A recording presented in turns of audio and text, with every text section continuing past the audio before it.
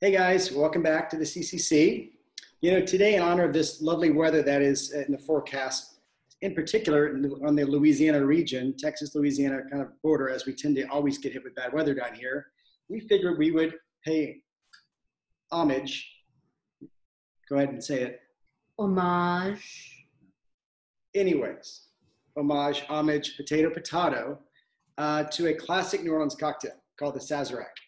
There's a lot to be said, as often there is with these drinks we make, with different riffs and variations and history and mystery and what have you. But this one, the one thing I do find, though, many people claim that this is the original American cocktail. Oh, yeah? True story. However, there's one person in particular, I'm going blank. It's like Dave Wondrich. Is that his name? He writes for Esquire. He's a big imbiber, but he claims it's not. But everywhere else I've read that they claim this is not the old fashioned. This is sort of a cousin of the old fashioned, is actually the original American cocktail.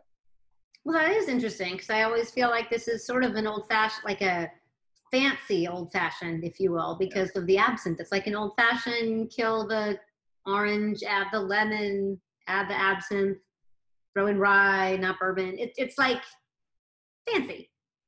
Okay, we can go with fancy. It's like, if you like an old fashioned, you will love a... Or you could say it's a slightly more sophisticated spin on it. Sure. It's from New Orleans. There's some history there. I don't know if you want to tie in some of the French, Creole, whatever you want to call it, but I think it's got a little more depth than just a regular old fashioned does. Yeah, agreed. Also, I'm not aware, there probably is one. I can't think of a bar called the Old Fashioned, where there is a bar, famous bar in New Orleans called Sazerac Bar. It's actually been in many movies. It's a famous bar in the Hotel Roosevelt. Also, there is a rye called Sazerac Rye. Okay, well, the interesting thing also, I think, about an old fashioned is almost everybody does an old fashioned with bourbon, like almost always. I think a Sazerac, one can go the traditional route, which I think is rye. An awful lot of recipes are also using cognac, either cognac instead of rye or cognac in addition to rye. Like, 50-50 or, yeah, you do want a really cold glass with this one. So you do want to pre-chill it while you discuss or make your drink. But if you are a fan of cognac, this is a really good place to put it in. There aren't a lot of cognac cocktails, really, like sidecar and nothing. Anyway, there's not a lot that you can do with cognac, but throw it in here, especially if the rye is a little too... Spicy? Yeah, spicy or dry or just alcoholic-y for you. I think throwing in a little bit of, the more I'm thinking about it, the more I sort of wish I had put in a little bit of cognac. Because I like cognac, actually. Should add a little bit.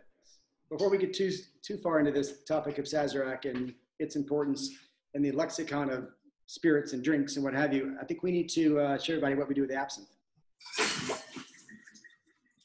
So, then, whether you want to do an absinthe rinse, just pour it in there and leave it in the glass, or you have a fancy little spray like this guy or like that guy. So 3 or 4 sprays, you want to just sort of coat the glass. So what we're doing differently, guys, is whether you want to pre-chill it first or start it at this point, I think it's nice to pre-chill it, but then we're going to spray it and we're going to put some ice back in there to keep it cold. And also, if you have a rinse at this point, then the ice will also melt with the absinthe and sort of help coat and rinse the glass. So we're going to go back and add some ice now. Get your mixing glass. If you don't have one, you can use a shaker as well, but with a bar spoon. But the key is not to shake. Definitely no shaking. This is one of the, I guess, probably the areas where people differ the most in terms of where we get our sweet from. So the classic recipe calls for just a white sugar cube like Ricey has there. I'm actually using a dark brown sugar. These little guys are a little more rough for my sugar, just because I like to be a little different. I'm actually... I put these out here so, everyone can see, but I'm going to use my Turbinado Simple instead. Okay. I think the taste will be very similar to what Jason is doing, but I don't know. I don't always I think the classic preparation is to do it that way. I think a lot of bars in the interest of time and efficiency will still use a Simple. And I actually like the way that the Simple will combine with the rest of the booze. And I like the viscosity that it'll add because, well, my Turbinado Simple is going to give it a little bit more viscosity, whereas that's going to give it a little bit more graininess. And I don't like grainy. You stole my word. That is the difference, really. because I do think ultimately it's a very similar flavor profile. For me, if I'm making a drink like this, especially if I'm not like hosting a party and there's 50, or I'm not working at a bar where I've got a line of 20 people waiting for drinks, this certainly takes more time, but I think that's sort of the fun of it. But yeah, half the recipes you look up will just call for simple syrup, and you get the same effect. Now, the real key to this one, this is a Peychaud's, which, right, so you can show everyone the bottle. Okay, so this is not Angostura. This is not the one you're going to see in most grocery stores, although it's probably the second most famous bitters out there next to Angostura. But this is sort of the key detail, one that you really will not see too many variations of in a Sazerac. There are some recipes out there that call for Peychaud's with a little bit of Angostura in addition, but at minimum, it really should have this, sort of this orangey, it's almost a Campari red orange. This is one of those ingredients, though, that without it, it's not a Sazerac. Like you can sub in and sub out things all day long. Any sort of sweetener, it's still a Sazerac. Without Peychaud's, it's no longer a Sazerac. Yeah, and you'll see later on we're using a different citrus than orange, so we're using lemon. But yeah, so again, this is like a cousin to an old fashioned, but with a little twist. So if you're using a sugar cube, white, brown, doesn't matter. Add your Peychaud's. Some recipes will call for a splash of water. The Peychaud's is not only adding flavor, but it's also adding a little bit of liquid to help break that up. Or of course, that's where the grain's gonna come from, the graininess. I didn't need to muddle mine because I didn't use the sugar. Yep, so you save a bar tool there. All right, and then 2 ounces of rye. Yeah. Actually, you know what? I mean, I really am actually wanting to try this cognac. So I'm actually, for funsicles, I'm gonna add half an ounce of cognac. Because really, who does not need more alcohol right now? I will say this is a negative not being able to do this together, because I'd love to taste these two side by side. Totally. Second round. Anyways, let's add some ice. Okay, so amongst the many nuances of this drink that we're a little bit pickier about versus, like, let's say the classic cocktail that we're mixing that's got lots of citrus and whatnot, this particular guy is on the boozier side. So you'll notice Rice used a large rock. I'm using, it's actually an ice machine ice, but they're about 1.25 inches, so they're large size ice machine ice, if you will, and they're not gonna dilute. So that's really the key here, is you're just trying to get it cold without diluting it. So again, stirring, not shaking, for about, let's say 20 seconds, plus or minus. And then the other thing that's really unique about this drink and really makes it different than an old fashioned is an old fashioned is typically, of course, poured over a large rock, right? Or at least large ice into an old fashioned glass. And you guys are gonna see in this drink, we're actually gonna do it a little bit differently. We're gonna take our pre-chilled glass with absinthe, either a rinse or a spray. We're gonna empty it out. So where you typically then go back with a large rock, we're actually gonna actually serve this drink up, but in a chilled old fashioned glass. And I gotta tell you, I really enjoy drinking drinks up out of an old-fashioned glass. Yep. I know maybe that sounds counterintuitive. It sits in my hand better. It's easier to drink out of than anything with the stem. This feels right to me, even though I do prefer drinks up. No, I hear you. I think it's a weight issue. I think it feels just solid, and it's yeah. And also, I think it's odd as it sounds, like you drink certain wines with a larger goblet, a white wine is smaller, right? It has to do with almost like the weight and sort of the texture of the drink, right?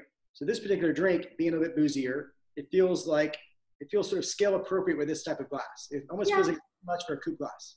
Right. But, although, truth be told, don't tell anyone, I would prefer to drink a Manhattan out of this any day. I won't tell anybody, other than the gazillion viewers we have. As of last week, that's 2 gazillion. That's 2. It's gone up. Okay. Well, welcome to the new gazillion that were added over the last week. All right. Grab a lemon. Again, cousin to an old fashioned, not a sibling. So using citrus for appeal, but not an orange. I was originally going to use my channel knife to make a lemon twist on this, but somehow that feels too dainty. Dainty. That was exactly the word I was going to use. So I think the wide peeler is the way to go. In my opinion. I don't know that there's a right answer on that, but no, I think as long as it's fresh. It just feels a little bit more scale appropriate to me. Yeah. I expressed it. I wide peeled it. Now I'm gonna drink it. So I know we have a lot to say about this drink, but I think it's important. This is one that I do think really matter. Like the details matter. Yes. We often talk about, oh, you can do this riff on this and this variation and bring in whatever you want, bring in different herbs. This one is such a simple drink, but it can also be, I think, messed up pretty easily if you start bringing in other fruit, or you try to shake this and pour it over rocks. It's very different than stirred in an old-fashioned glass. This is definitely a drink. If and when you ever go out again, I would not recommend ordering this in a crappy bar. No. This is one when the bartender has some time to give you some attention, and you know you're going to get a proper drink. This is definitely a good drink to get at that kind of bar.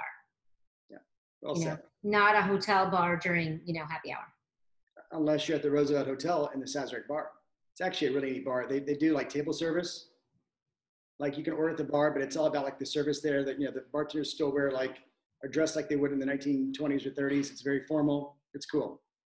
Very cool. So if you ever make it to New Orleans after this week, go to the Roosevelt Hotel. You can actually eat at Dominica, great restaurant, and go to Sazerac bar to get a Sazerac.